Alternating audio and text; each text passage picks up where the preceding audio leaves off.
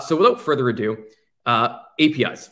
So most of us on the call know what an API is, or an application programming interface.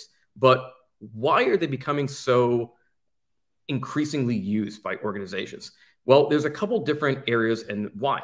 And I think the first thing is really understanding that the world and the digital world runs everything on APIs. Pretty much every modern application uses an API or actually is an API in itself. And this explosive growth has really been accelerated because organizations are going kind of that buzzword through digital transformation or moving to the cloud, for example.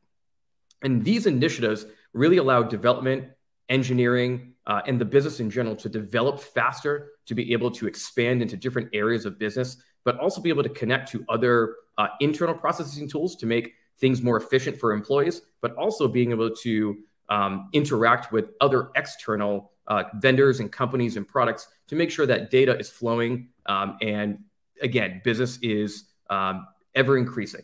So with this, though, also comes a challenge, as we know. As APIs grow, APIs are also pretty vulnerable, and they're not necessarily easy to protect by nature.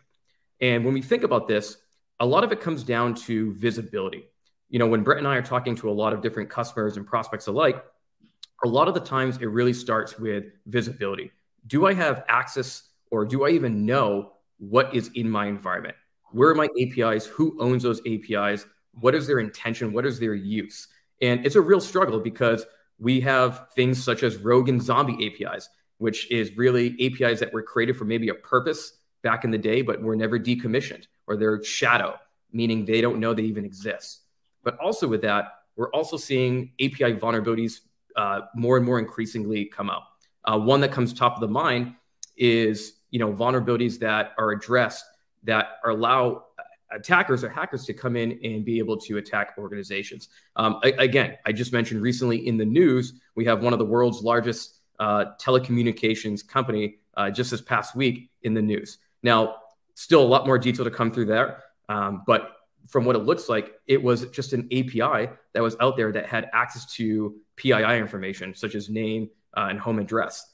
And, again, more information to come, so we can't speculate too soon on this, but 37 million records were lost.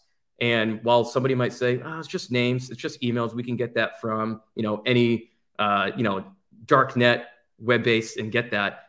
It's becoming a serious problem where we're seeing organizations not only losing access to information, but it's really hurting brands' reputations. Never mind the compliance regulations that potentially could be targeted at this. So as we look at this expansion growth, it's also really important to understand where those attacks are coming from. So as we mentioned before, we have traditional OWASP top 10 that we've always kind of known for the industry, right? We've got the BOLA attacks, or broken object level access. We've got injection, misconfigurations. But what we're starting to see is attackers are expanding. They're becoming a little bit more sophisticated and a little bit more involved.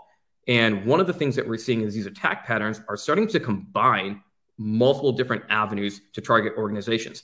There's a couple of different reasons why. A lot of it could be distracting a security team to go and focus in one area while they're actually probing another part of a business or a server or an application. And also from there, right, what that allows attackers to do is gain valuable insight and information. I think the game here, very similar to what we call APT attacks, is the low and slow, right? Can I get into an organization undetected and go at that and to get the crown jewels, right? To get the information that we want. So we're going to talk a lot more about what these attacks are, where we're going. We'll actually share some use cases from our actual ThreatX team about kind of how we're stopping these incidents from happening to organizations.